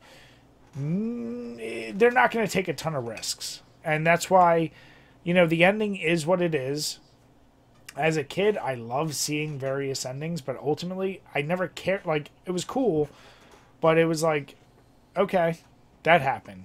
Now what? So, endings are overrated because it gets too much emphasis put on it by the wrong type of people who just want to bitch about it being bad. And at the end of the day, the ending shouldn't define the entire game, and it shouldn't define an entire series, because you're never going to satisfy everyone.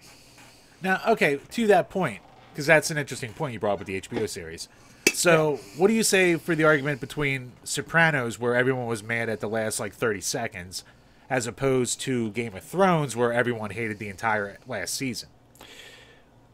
I look at the last season of that series as, well, one, it was rushed, but two, it was kind of like that whole last season almost was the last ending. So that's another one where, because of the last season, everyone wrote off all the other seasons. Regardless of if they love the shit out of every other season, it's that same mentality. So that last season, like, that's a little tougher.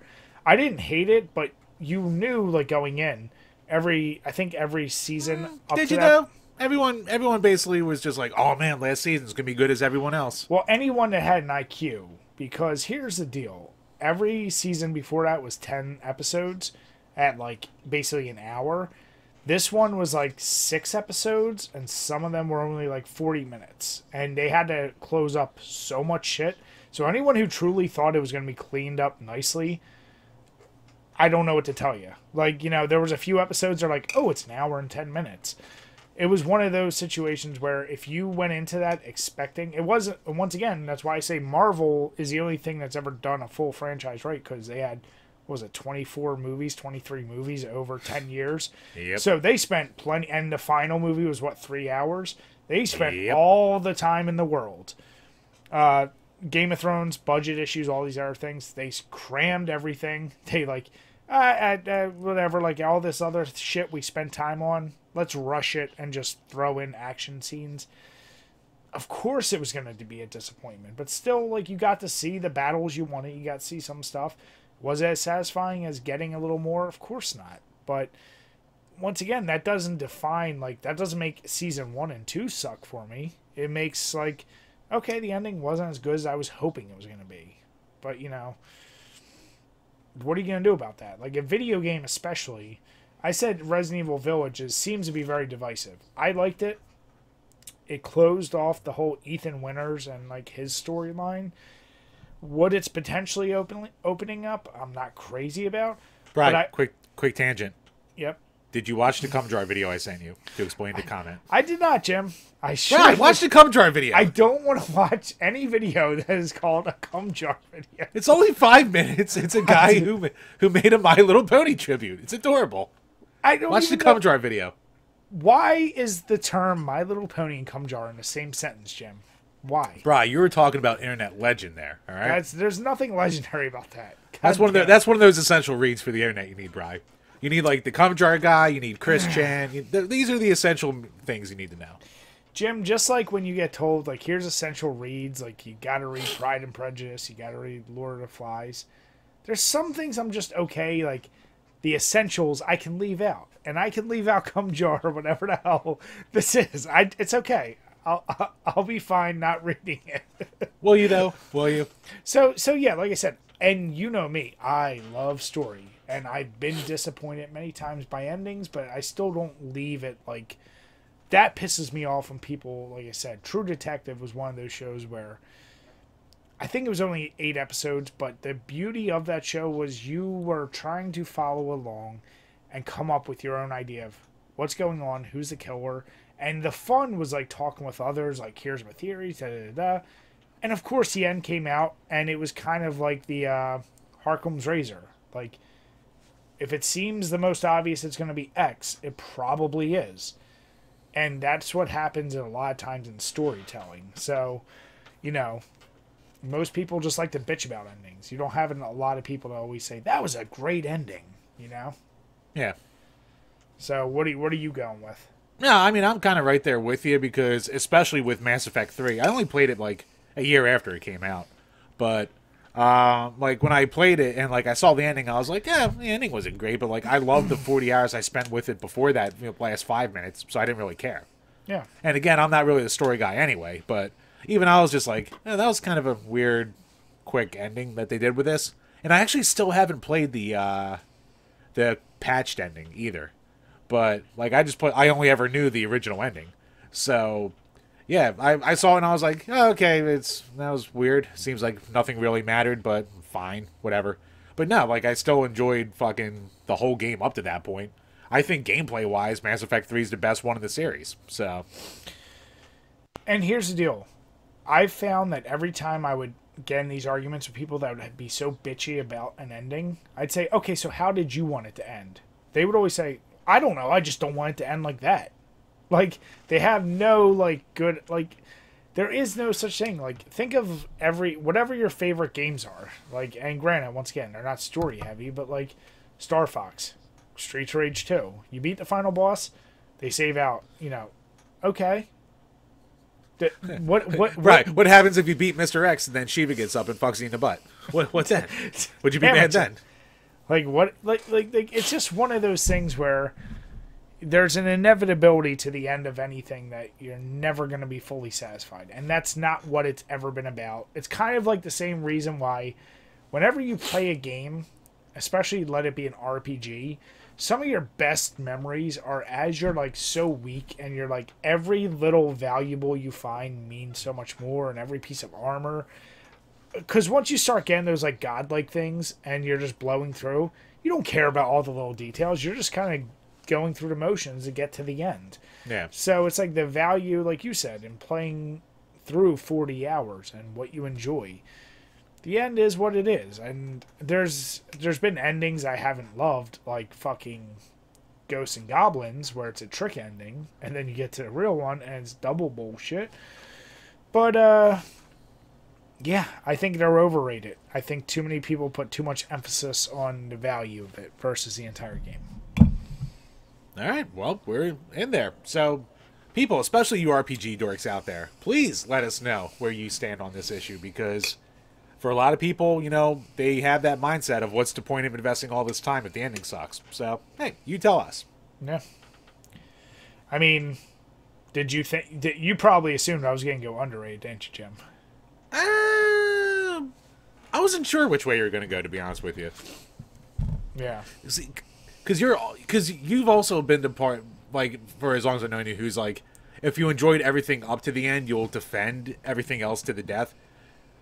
Not to the death, but like you'll defend it more than most people will, who have like that knee-jerk reaction. Yeah. Because especially for like Game of Thrones, like the market on Game of Thrones got destroyed by the last season. It did, and I was one of the few. Like, well, yeah, there was a. You just like your goddamn dragons too much. I mean, it's one of those deals where, I guess maybe I'm too used to like what I think there was those naive people. I think it just comes to being naive. Like, once again, you see there's 6 episodes left. What do you think's is magic gonna happen in 40 minutes at each time? Is the complex story of each character going to be spelled out, or do they got to spend 30 minutes on that final battle scene? Like, you know, it's one of those where you go, oh, obviously they're not going to have enough time. And even though I preach the shit out of that to the people at my work, they're like, no, they'll still be able to. I'm like, okay, like, you're going to be disappointed, I promise, if you go in there thinking you're going to flush out everything. And that's what happened. All right, now what's more painful? Mm-hmm. And I'll give you 2 examples. What do you call it? Game of Thrones, where they just rushed through everything at the end.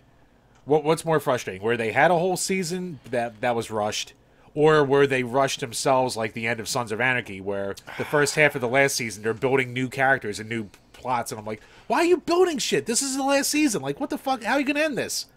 Both were a mess. Sons, like, felt more disheveled, like they almost couldn't decide what to do. Like, to your point, like, yeah, they introduced these characters. Like, the first half of the last season, I'm like, why are they introducing so much shit? Like I couldn't you're tell. ending this in 5 episodes. Well, that's what I couldn't tell with that show. I was like, are they building towards a sequel? And I know they did, like, the Mayans, but none of the characters they introduced went anywhere. Yeah, I got bored with Mayans. And it's one of those where I'm like, so you kind of did introduce all this shit for no good reason.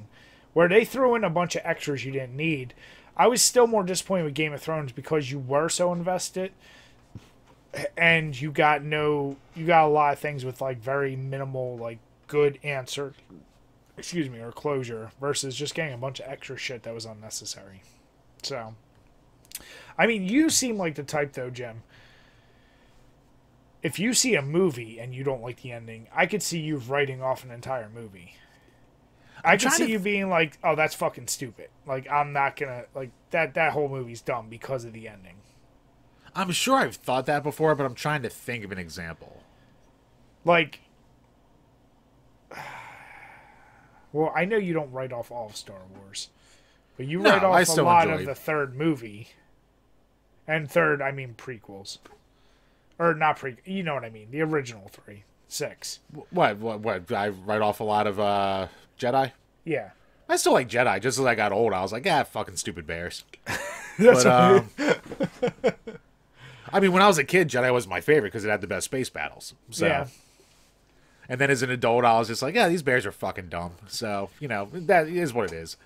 But, Shit, I'm trying to think of like something that like the ending really pissed me off, like that much. And show wise, I mean, you don't watch a ton of shows. I don't watch a ton of shows, no. No. So, Okay, so a good example, like, say you're watching a WrestleMania or a wrestling card, and the final match sucks, but everything else up to that was good. Are you going to be more pissed with the final match being like, you know, I don't even, I saw you tweeting about what was it, Backlash? Backlash, yeah. What was the final match? Cesaro versus Reigns. Okay, who won? Reigns. Were you mad about that? No, I kind of expected it, but it was a good match. So okay, wrestling's weird though. Like, if the whole card's good, but the main event's a clunker, I'd still be like, oh, all right, like that was still a decent show. And it's also funny where the whole card can be a clunker, but the main event can be awesome, and I'll be like, I went away happy. So yeah, okay, no, I see that. Yeah, yeah, man, Backlash was a fucking up and down show. Holy shit! Oh, based on your, from your tweets, was there zombies? Yeah, there were zombies, like legitimate zombies surrounding the ring during the Miz versus Damian Priest. So that was for the Batista movie, right? I think they had a promo for the Batista movie after. Is Batista wrestling again? No.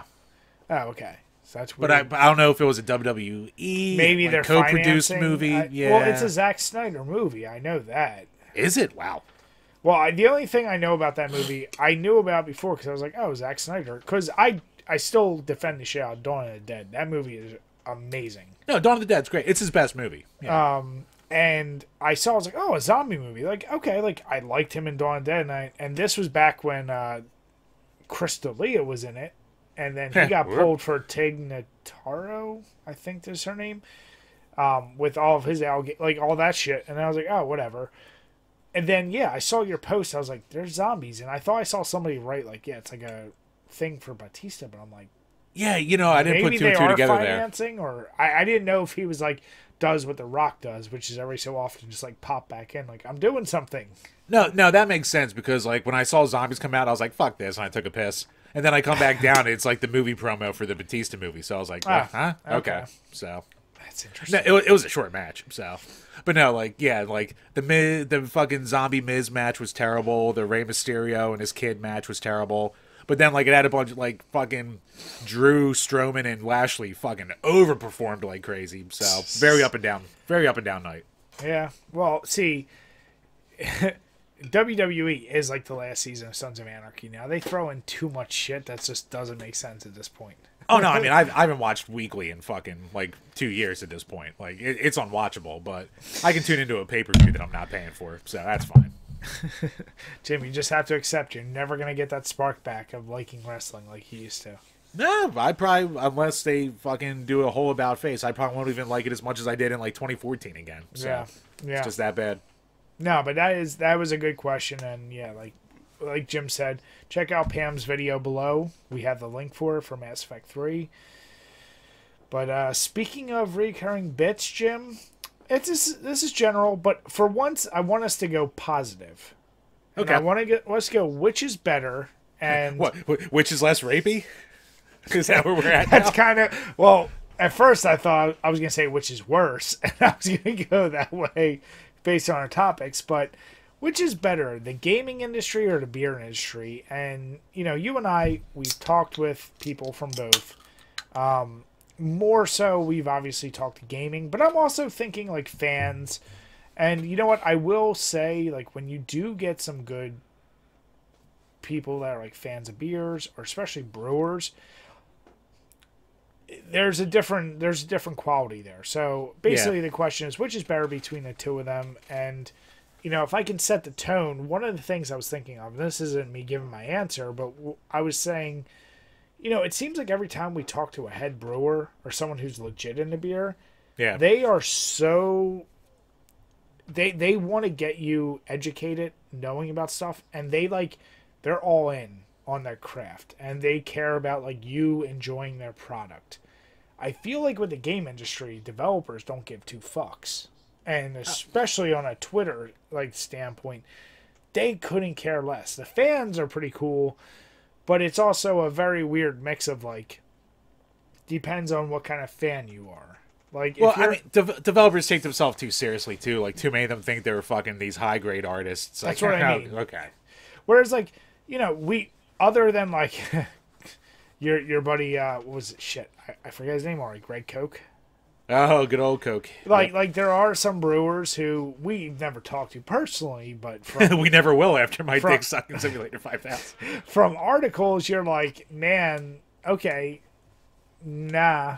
But like everyone we've met, like, no, they're just like they're really down to earth, and they're some of the coolest. Like, they're the most personable, and like Jim says, like game devs, they have this like holier than now, and unfortunately what's infected game industry in general is gaming YouTubers who like get that air about themselves. Like, I review game, whereas I feel like you never get that with beer drinkers. Like, the only shit with beer industry I was always kind of like was like you do get those assholes that are diehard who are like, oh, you're not drinking an IPA, like you're drinking a Blue Moon, like, huh. But it is kind of more few and far between. Whereas game industry, when you get like-minded fans, it's cool, man. But the opinions can be whatever. But like I said, I'm trying to stay away from negative. But the positive is, like I said, beer industry. I feel like talking to the people that develop the thing you love the most is so much easier, and they are so much more personable. Whereas the gaming industry, like, it's just, there's so much more people to talk about the craft. Okay. Should we phrase this as personalities of the gaming industry versus the beer industry? Well, that's what I was struggling with. Like, what do you think is a better, if you wanted to talk about, what do you, like, if you wanted to go on a rant about, I love this beer or I love this game, which industry do you think is gonna? Okay. Here's all right. If you go that route for who would I rather talk to about what, and say me being a Twitter guy, say I threw a post out there for an opinion on it, who I would rather hear from, or no, who would I would expect a better argument from in general, probably beer, just because with beer you're going to tend to talk to an older crowd, who is probably, for the most part, they're at least 21, yeah. Well, yes, of course. I mean, but even at that point, like in general, it's going to be an older crowd. So you're going to have the typical spurgs that you're going to have with anything that are going to be like all hardcore about one thing, or this is better than that, or like basically the console wars of like fucking the beer industry and shit like that. Like, there's those people out there. I just think beer tends to lend itself to a little more nuanced discussion just because the personalities around it are older. Like, you can have a disagreement about it, and there's going to be the shitheads there. But with beer people, like, they care about their craft so much and the ins and outs of the craft so much, even on like a minor sense. Like, you can't talk to like a casual fan about the how they coded something for a game. But even a guy at your level of beer, like, you're way higher with the beer and the ins and outs of beer than I am. Like, you could talk to like someone like either a head brewer or just a hardcore fan, and like you have a basic enough knowledge of like the background of what you're expecting and tasting and like how to differentiate shit. Where even if you disagree on it, like, you can probably have a civil conversation unless someone's a complete social idiot. So yeah, I think like just because of the age, the variation in age for what you can get thrown at you, beer is probably a safer bet for a better conversation. No, that's a good point. And I also thought, like, kind of piggybacking what you're saying, I feel like when you talk to people who are into craft beer specifically, they are more, I don't want to use the term experts, but more knowledgeable than the casual gamer. Yeah, I mean, like, it'll be like both industries are really, really similar with like the personalities behind them, with the people who get to the top, with the ultimate enemy, like big AAA ones, or the big three in the beer world. Like, the two worlds are fucking similar as shit. And like the hardcore fandoms that you can get from it. So, but again, I just think because of the age gap, I think beer is probably easier to talk with. No, that makes a lot of sense. But let me ask you then, how do I put this? So I'm trying to think the right way to say this, but like, what do you think is easier in terms of subjective views? If a beer is good or if a game is good? Because we've talked before, I truly believe the most subjective thing in the world is music. Right. It's only hearing, and what you hear and what I hear and what we both like are completely different. You can generally both agree, like, unless you're a vegan, like, steak tastes like steak and it's better than chicken. Like, you know, there are some things that some people may or may not. But once you get games and beer, because you are, like, you know, the beer, now you're getting taste. But visual's not as important. And with video games, there's an art aspect to it. With music, with game, like, there's this whole other thing. Yeah. And especially, like, you're actively participating versus beer, you're kind of passively. What do you think's more subjective? So if we were to say, like, undoubtedly the best you video... know what? You know what? At this point, like, I know for a long time with our reviews, we try to be like, we try to be it as objective as possible. And being objective in any kind of reviews, it's not a thing. No, of like course not. we try to be as fair as we can, but I mean, we have our biases and our views and shit like that. So, But that's what I'm like, saying. Like, do you think universally, when someone says, what's the best NES game, 90 out of 100 are going to say Super Mario 3. But if you say if you put out what's the best IPA? Yeah, I feel like you're never going to get a same answer more than like 10 times. Yeah, no, you're probably right about that. So it's like, is that also the local exclusivity of it all? That doesn't help, but I think there's definitely something to be said for, like, it's way easier to, like, make a top 10 list of a game console than it would be for it'd be any impossible kind of beer for type. a beer. Yeah. It's part of the reason why we've never, like, I've considered it many times, and other than secluding it to like PA, and even then we've saw backlash. You know. Oh yeah. You know, it's one of those where beer is, it's interesting because it is so much more subjective, but like you just said, I feel like you could civilly have a conversation about why you like this over that, and people could agree. Whereas games, I feel like it's all or nothing. It's like, what? You don't like this? Fuck you. Yeah. I mean, you're going to get... Yeah, definitely. I think the general gaming crowd's way easier to just get that. And, like, I don't... Even on, like, my Twitter circles, like, I'm not even in any of the hardcore, like, console war dipshit people. Like, holy crap, man. I can't believe how bad the console wars are in this day and age. It's still good. I mean, I know I've seen it with the Xbox and PlayStation dudes, but, like... No, I mean, that's what it is. Like, it's amazing how... Like, what are you guys bitching about? Like, seriously. Teraflops? Yeah, I mean, at this day and age, you guys all have the same fucking games except for, like, 4 games. So... You know what it is, Jim? People just want to, like, have a side to say, I'm winning. That's all it is. It's I'm winning, and a lot of people don't have a personality, so they put their personality into the thing they like too much. It's like a guy with a pickle Rick tattoo. It's like, no, you didn't do that, did you? Don't even get me started with that. But all right, so then here's a way to round this out. What would you rather do? Go to an arcade and play with a bunch of random people, or pull up what arcades? Or pull up to a legit, not just like a dive bar, but like a legit craft beer place. Sit and drink with some people, chat beer, or play games. Like, who do you think you're gonna get along with a little better? Oh, the bar, the brewery. Yeah. I mean, but that's also a thing too, though, because like anyone who's gonna all go to the same brewery is all going with like the same mindset, where like anyone who's going to a brewery wants to go there, wants to try all the beers, and wants to enjoy what they're having. Where like if people go into an arcade, like arcade games are all about quarter munching and fucking being better than the other person that's there. So it's a different mindset too. I mean, I guess then in that sense, you could almost argue with games, even if you're with your best bud, and even if you're doing co-op, you're trying to beat them.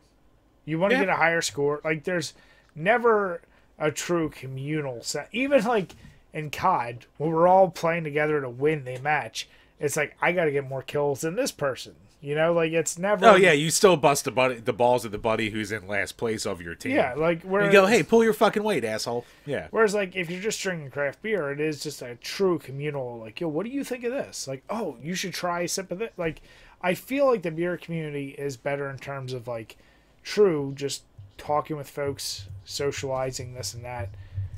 Gaming... It's just innately always going to be competitive. So it's tough. Yeah, now that's a good way to sum it up. Like, the gaming, anything with games is too competitive to be, like, for just a overall experience of being in that realm. It's not going to be as easy going as the beer one is going to be. Is there a game that you can think of that is truly selfless? Like, you truly don't care about beating the co-op dude you're playing with? Like, you just trying to win?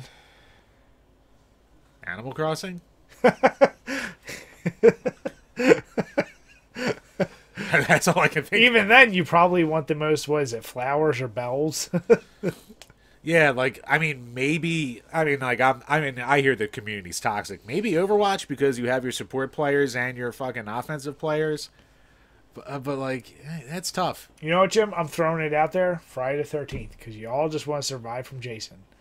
Even though you do every so often get some dicks who get the car started and just drive off. For the most part, we're all like, yo, who's got this? Who's got that? Stop looking at nets. Where are all these fucking bugs coming from? God damn it. They're looking for your keystone, bud. I'm gonna fucking kill this goddamn motherfucker trying to get my keystone. So, yeah, I mean, obviously, if you're listening to this and you're not big into the beer industry, it'll be obvious that you're going to go gaming. But, you know, it's one of those things, I've always noticed a parallel between the two. There's good and bad from both of them. Yeah. But either way, just hopefully, whichever one you're into, don't give shit to people for having a different opinion. Hear them out, talk about them. Damn it, Jim. It's flying by my face. I can't help it. You're fine. He's not going to hurt you. It's going to eat my soul. So, with that, we want to say thank you, everyone who has listened the entire episode. If you haven't already, please make sure you hit subscribe and hit the notification bell on YouTube so you can stay in tune with us. And if you're listening on iTunes or Spotify, please leave us a 5-star rating. You can bash us in the comments and we'll reply. We really appreciate it. Check out our website for latest polls for our merchandise. And with that, we want to say have a good night and cheers. Cheers, guys.